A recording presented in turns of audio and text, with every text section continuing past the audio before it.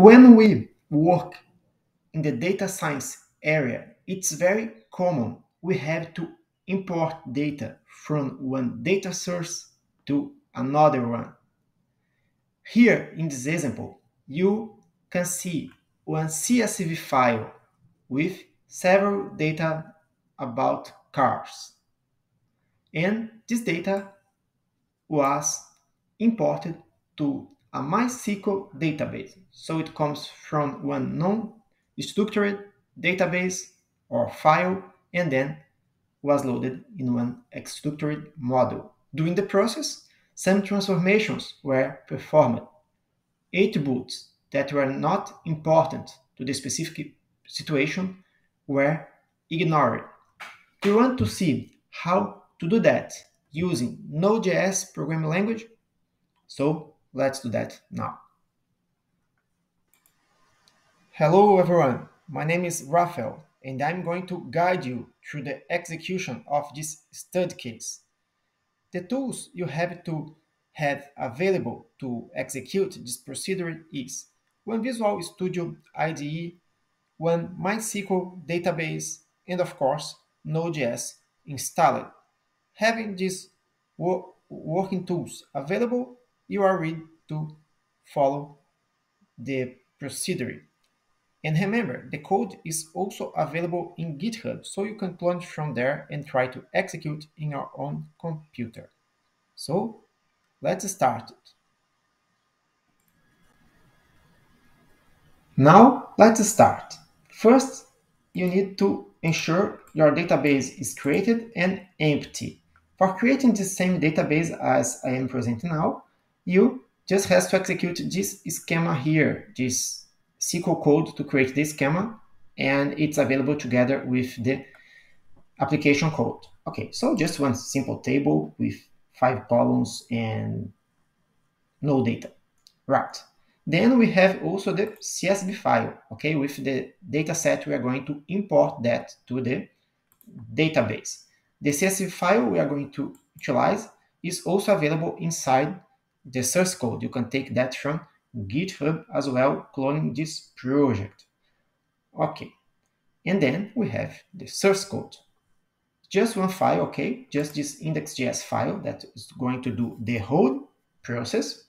And you need, of course, to install a few dependencies. The dependencies are here defined in the package JSON. Okay, you may be able to see the 3 dependencies we have here. So basically just have to do one npm install and download all these dependencies. But if you want to do that by hand, you can also install individually each of these 3 dependencies. One to connect in MySQL, another to use the Sequelize ORM framework, and another one to use the file system from your local computer. Now, return to the code. Here, then, we import the dependencies, we have the credentials to connect in the MySQL database, and we are going to use Sequelize as the ORM framework to map objects from this class defined in Node.js programming language with this table in the database. So this class here is going to be mapped to this table here. Right, once we have done that, the procedure is not so difficult. We are going to read the file cars.js, assuming our source code is in the same directory as the file. We read the file, the whole content. Then we have to split that by line. Once it's a CSV file, it has the content separated by line. We ignore the 2 first lines because 2 first lines are not important to us. The first one is the column names, and the second one is the data type. So the data itself starts from the 3rd column and on. For this purpose, we just ignore the 2 first lines. Right. So we have one empty array for cars. That's the cars we're going to import. Here is just to have sure the table is empty. We are going to truncate the table in case it has previous data. And then now, for each of the lines we have in the CSV file, we are going to prepare one object with the data we want. And here we are going to ignore columns that are not important to us.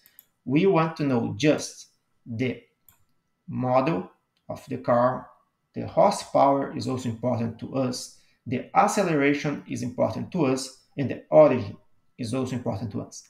All the other columns is going to be ignored because we're not going to use them here. They were even not mapped here in the database as well. But one very interesting thing we do in this example is that the whole import process, this role content here, is going to be important in one single transaction. What it means? Or the whole lines are important, or non-line is important, because we need to have sure the entirely success of the operation. And how we do that? We are not going to insert line per line. We are going to set all the objects here in this array, and then we are going to use the bulk create. What the bulk create do? It generates insert statements for each object, but all together in one single transaction. So, or all these entries here are going to be inserted together or none. In case one or two entries have error, it is going to abort the whole operation. So you can see here we have actually 406 data because the two first is not data. Okay, so remember our database is empty, and now if we execute this code here, it presents here all the generated IDs. It's a code I have set it in the end. And then here you can see the statements that was generated. It was one insert for each of the entries we have in the CSV file. So insert into cars, these columns, and then it starts to inform the values. Each row is separated by a comma. So here we have all the lines prepared to be imported, and at the end, look what we have. In case we update and select here, we have all the data imported to the MySQL database. And here, our work is done. One of my favorite features of this bulk create function is the possibility to insert the whole data as one single transaction. It can ensure that the data we have inside the MySQL database is exactly the same we have in the CSV file. There is not the possibility of the problem that just part of the data is imported and maybe a few lines could be lost because they have some incompatibility, some column that has a wrong data type or a missing mandatory attribute, and this missing of stuffs could sometimes cause some problem in production when some kind of report needs to be processed, and then we have some kind of inconsistency. So this bug create ensure or we have the whole data or we have nothing.